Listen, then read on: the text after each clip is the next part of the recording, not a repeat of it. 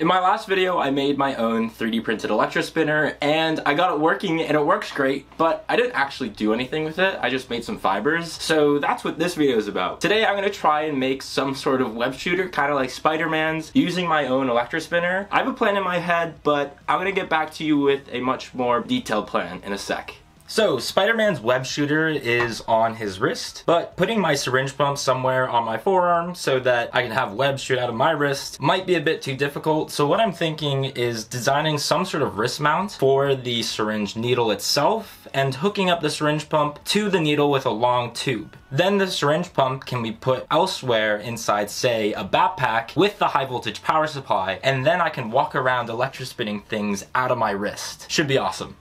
You might have noticed from last video that this design is different from the one in that one, and that's because I completely redesigned the entire shooter, all in Rhino Grasshopper. That way the entire thing is completely parametric, well, mostly parametric. There's quite a few glitches, but I have a working extruder with it. Now I'm going to use this to figure out what's the right electrospinning settings that I need, because in the last video I got it working, but I didn't test out the right settings, so I'm gonna figure that out.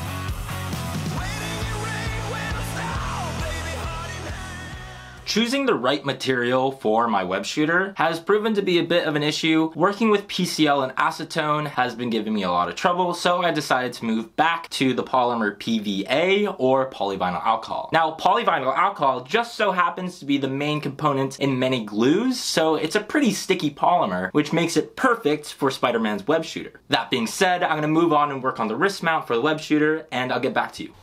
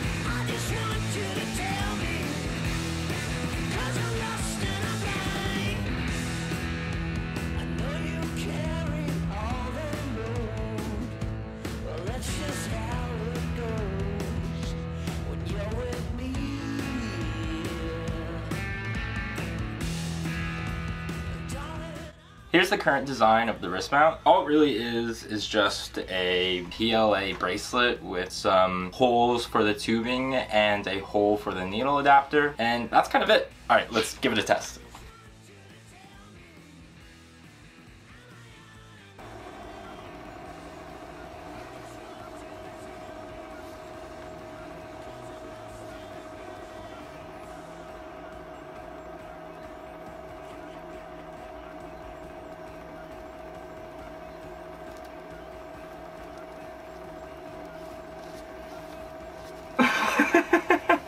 Oh, this is so sick.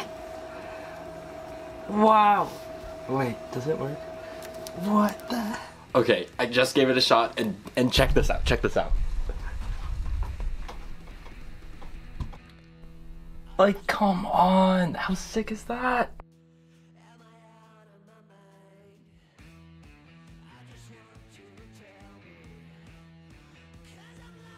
Alright, we're back. Now that I finished up working on the wrist mount, and it seems to work in Electrospin and actually form fibers, which is pretty sick. Now I gotta figure out how to make all this portable so I can run around the house shooting webs everywhere. It should be awesome. I'm not sure how I'm gonna make this portable. I'm thinking about just cramming all this stuff into one of these boxes, putting it on my back, and then just running around with an extension cord attached. That's my plan now, but I guess you guys will see what happens next.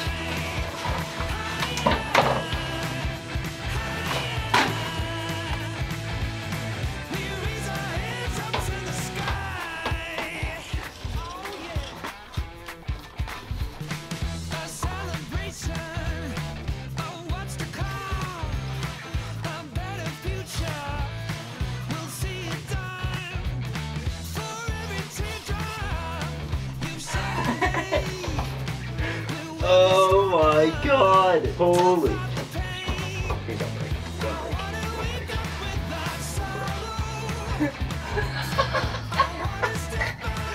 Don't break. No way! This is so funny. Yo! This is so sick.